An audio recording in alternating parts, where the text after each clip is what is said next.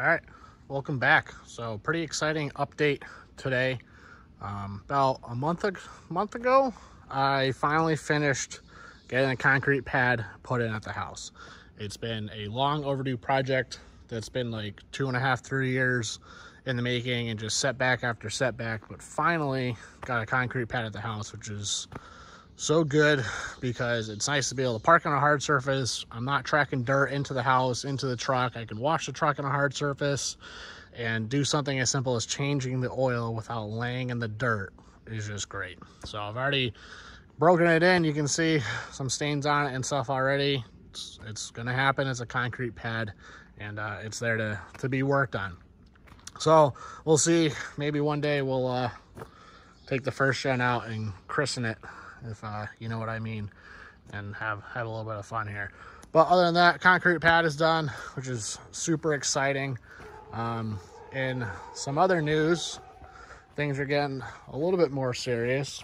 So I came up with a logo now and some stickers and some keychains. So if anybody wants these, $5 a piece, send me a message on Instagram or comment, or find me wherever. I'll also put email address down in the description if you're interested in them. Let me know what you want. Right now I got the 3 colors available: red, blue, and black. These are 3D printed right in my house at home. I make these stickers. I don't make, but I designed my own logo and stuff like that. So let me know what you guys think. If you're interested in buying some, just let me know. Send me a message, email me, and we'll get you hooked up. Also, some of the older viewers would know that a couple years ago, I made a 3D printed bracket to mount the clutch master cylinder to the firewall. And that was 3D printed back in the day, and pretty excited to now say that we have updated multiple revisions, and I am now going to start offering a fully stainless steel variation of that, along with a stainless steel option for the auxiliary plug relocation.